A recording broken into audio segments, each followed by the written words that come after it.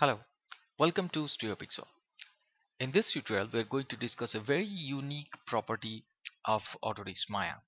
And as a modeler, this is a very important and very powerful tool which can really ease your life while modeling hard surface or any sort of complex objects, like where you want to snap out objects into your surfaces or different surfaces.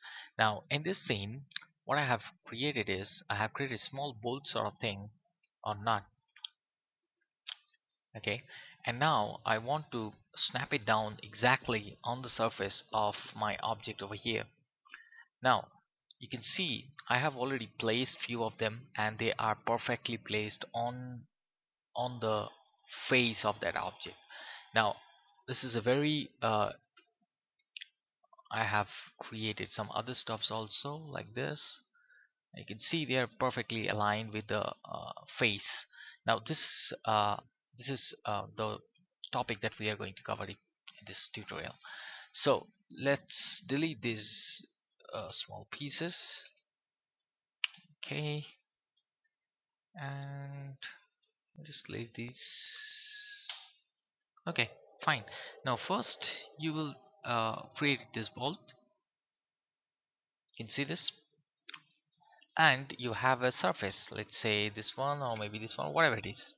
So what I need to do is I need to place them. Now if we manually try to place them up like this, or maybe no, something like this is really hard, and even you're not gonna end up with the uh, exact amount of alignment or exact alignment with the surface. So here comes Maya's very powerful tool. It's called the snap together tool. This is a very important and very unique features in Autodesk Maya. So let's see how it actually works. Now it doesn't works on the surface on an object base. It actually works through the face or the component level. So how it actually works, let's see. So first go to modify and say snap together tool. Now I'm not going to discuss the tool options right now, but we'll come a later. So just click on the snap together tool and just click on the surface. Now you can see there is a blue arrow which come up, and next I am going to click on there, and now you can see, or maybe I want over here, whatever it is. Okay, now you can see that these two arrow is actually showing that what will be the source face or the source component and the destination component. Now I can change them. I can change and repositioning them according to my requirement, and the moment we hit enter, bingo, it's done perfectly. Okay, so once again I'm just uh, going to the snap together tool, go to the option box this time and just reset the tool. What are these objects, these options is very pretty simple one, though still I will just you know uh, cover those up also. Now click, and let's say click. So this is the source, this is the object, hit enter, done. They are connected. So you can see without any problem we are actually able to snap the object on the surface. So how this actually working? Now this is very important one. What is exactly happening over here? The ob the tool is actually have two options: either move and rotate objects or move objects only. So either if you go to the move objects, and if you click the same things over here, and if you hit enter, now see what is happening. The thing is that that particular face is actually repositioned on that particular face. So now if I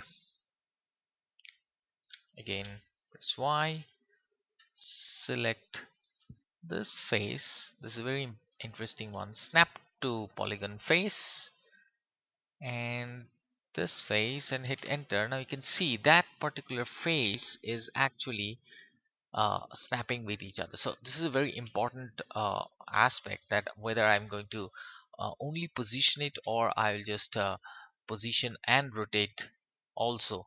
So this is really important one. Okay, now there is a small problem in this particular tool. See, so nicely it's showing the path, and hit enter, and you can see this. Now the problem part, if you select the object right now, now you can see there are lots of garbage values are out there, which was not there in the initial object. So what is actually is happening, it's calculating the normals of that particular polygonal face, and they are aligning with that particular destination face. Now this is really important, you need to understand, and this is where you might need to work out a little bit uh, uh, smartly. Okay, so press Y again. I'm just clicking this, clicking that, and hit enter, and immediately the garbage value. Now the problem is, though my y-axis is aligned properly if I need to rotate and all, but the problem is these garbage values, I don't like this, to be honestly speaking. So what can I do is I can select and go to modify and go to freeze transformation. The moment you hit freeze transformation, your alignment values, I mean the gizmo, is gone. Now you just can't help it out, you cannot rotate or align. Maybe it's not a symmetrical object, it may be an arrow, it may be an anything, but you need to rotate or realign or whatever it is. You might need to animate or maybe create a controller object or whatever it is, but right now you just can't, it's not possible. So what can we do over here? Now it's very easy and it's very simple. I'll just group it with itself. Okay, now let's see what happened if I use this same tool. First click on the surface, second click on this surface, and hit enter. Now if we see, select the object, wow, there is no garbage value at all. Why? Where, I mean, how it actually got aligned? The catch is, if you hit up arrow to go to the upper portion of the hierarchy, the parent node, you'll see the group 1 node is still there, and that group node is actually holding those garbage values, and you don't need to worry about this, and you can still have this rotation according to your requirement. Maybe you want a 90-degree rotation. Okay, let's say 45. It's done, and still it's aligned with the surface. So this is how you can easily just duplicate this one. Oops, if you want to maintain the garbage value to the group node, then you have to recreate all the objects, the number of objects that you have actually want. Here I didn't actually taken that the group node, so the garbage values are exactly on the surface, on the surface node, the objects transform node. Here I have created the uh, group node over here, and the group node is actually taking care about all the garbage values over here. So you don't need to freeze. Be careful about this one, because if you freeze the polycylinder or the object itself, it doesn't affect, it doesn't have any problem. But the problem is that, oops, I have actually rotated this one.